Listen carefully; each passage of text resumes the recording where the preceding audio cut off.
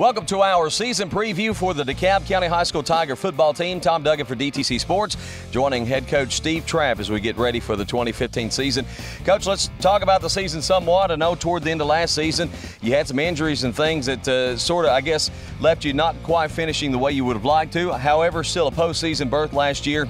And it's gotten to kind of be commonplace. The goal each and every year seems to be the playoffs for the DeKalb County Tigers.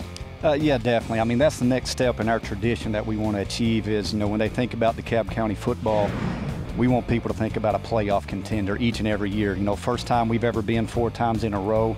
Extremely proud of what those guys, they really had to fight and battle those last few weeks of the season in order for us to achieve that. But yeah, injuries last year and the 9 years previous to last year, I can't recall that many surgeries or that many injuries to key guys. I mean, we had 13 seniors, and it seems like half of those guys at some point were injured or their seasons were ended. But still, just kudos to all the guys that hung in there and battled. We had to win those last 3 games in order to get in. Ultimately, we did that. We finished second in the district, so a good finish there. But, going to the playoffs with a ton of sophomores starting against a Signal Mountain team really didn't end the way that we wanted to. But, we're primed and ready with a lot of juniors on this year's team, and they got some experience because of those injuries. So we're excited about the 2015 edition. Well, I was going to say you lose those 13 seniors, but a lot of youngsters got a chance to play last year, and so you really seem to be blessed with some experience at various positions all around the field. Well, the key component with that experience, I think, is in the spots that we really need it. Anytime, if you look through the history since we've been there, anytime we've got experience back on the offensive line and at quarterback, we tend to have some magical seasons. So, we've got 3 returning starters there. They were all sophomores last year. We got our quarterback back. And, the way it looks right now, we may not have a senior on our whole offense. So the next 2 years, our offense, you're going to hear a lot of the same names. Now, we described them as a team that has to prove their capability. So it's a potential team. We feel very confident in their potential. They have to get on board with what it takes week in and week out to prepare to play every Friday and be successful.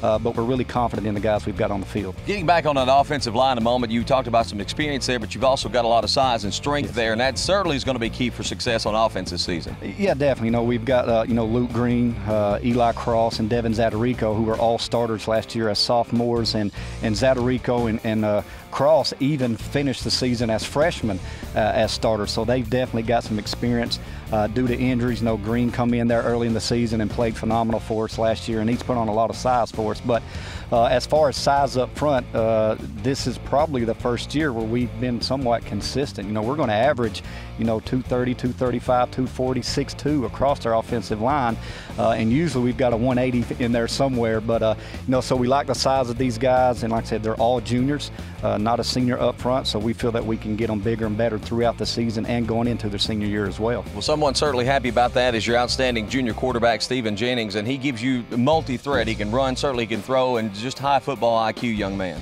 Yeah, definitely. I mean, his arm has been there since he's been a freshman. He's gained 20 pounds in 2 years. So, I mean, he looks better each and every year as a physical part. So he's fitting that mold and that picture of even better as that quarterback. Everybody probably thinks of him as somebody who can just sit back there and throw it. But, he rushed for 800 yards last year and still wasn't really consistently calling him to do that. But he does a lot of good things, and his maturity and what he's done so far this preseason, he's looked different than he has these first 2 years. Just that first step quickness, the ability to break tackles is there more this year than it has been, and that's just a natural progression, with all of our players. So we're really excited for the potential that he has. But he understands, as well as the rest of our team, that ultimately nobody can be successful without all the other guys on the field. So we're just excited about the whole group and the potential that they have for the success this season. Let's talk about those weapons around him, the folks that he's going to have to utilize and getting this offense on track this season. Yeah, they're all new. I mean, last year we had a couple seniors, AP and Munoz, who had really good years for us. But like I said, Matt Poss, he's a kid that has the chance to produce more for us than anybody on offense, defense, special teams. So he's a kid that, I think I've described in a preview earlier this week that he could potentially kick one in the end zone, get an interception, return it for a touchdown, return the kickoff for a touchdown, catch a touchdown pass, kick the extra point, and then also a field goal before halftime. You know, that's a potential for him. He's that type of kid. He works that hard at his craft, so we're really excited about him. But on the other side, we've got Isaiah Jones, who got some reps there towards the end of the year, especially in that playoff game when Munoz got hurt. Has the potential, has the speed, and then our slot receiver, Bradley Miller, a sophomore, you know, coming in, has done a really good job. And then at our other slot, you know, we've had A.J. Mooneyham there, and, you know, he's coming off a labrum surgery, so probably just going to limit him to one side of the ball, and then personnel packages on offense, just use him in certain areas. You know, we got Christian Pruitt, who played there a lot last year, so they've got some experience, but they still have to prove themselves and what they can do. And like I said earlier, we feel confident that they can. You were talking about some of the young kids that you had that finished the playoff game, and certainly a tough task going to Signal Mountain to wrap up the season, especially with the injuries.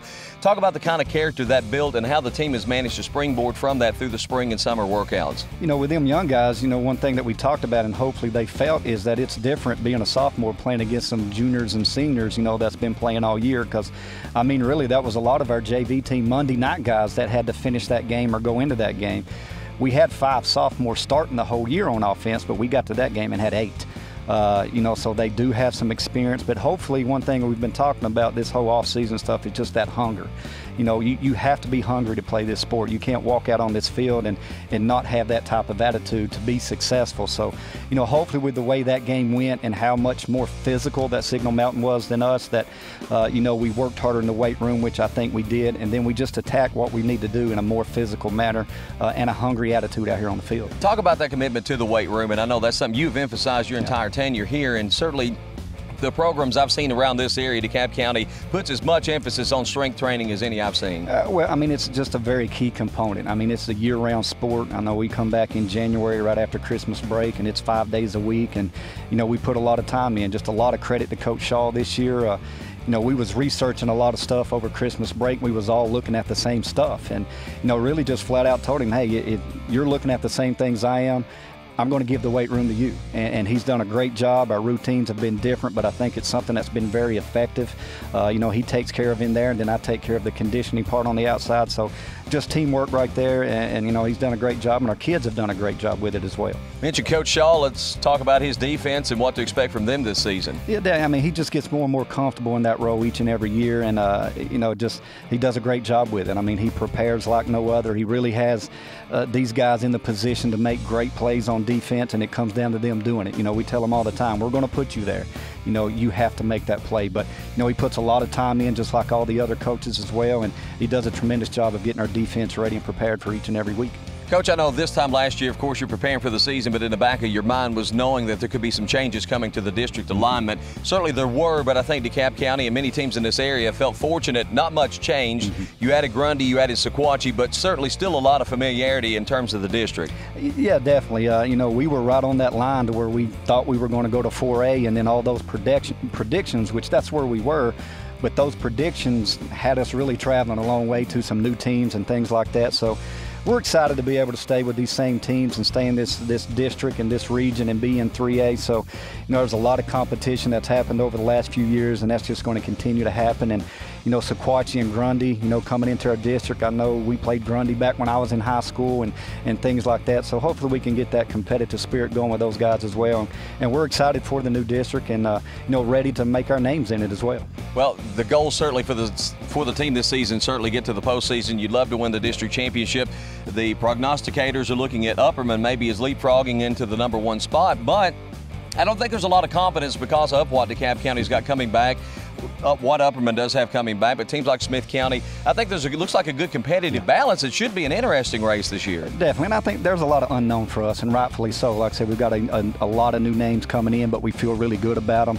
I mean, Smith County they had a lot of injuries last year. They're going to be a very competitive team, and then, you know, Upperman, everybody talks about their numbers and what they have returning and things like that. So we feel that it's going to be very competitive, and that's something that we talk to our guys about, that when you have this type of district where there's a lot of teams that may be somewhat equal, that, you know, that mental edge could be the difference of winning and losing a ball game and ultimately taking away from your season what you want to accomplish. So, you know, we talk about the whole thing, mind, body, and spirit, you know, weight room stuff, preparation, game film, and then we also just talk about that mental edge, that hunger that you need to have to come out and play with each and every day. Well, Coach Trapp, thanks for taking a few minutes out of your busy schedule to talk to us, and certainly good luck throughout the course of the season. No problem. We appreciate it. Thank you. All right, Coach Steve Trapp of the DeKalb County Tigers getting set for the 2015 season, joining us right here on DTC Sports.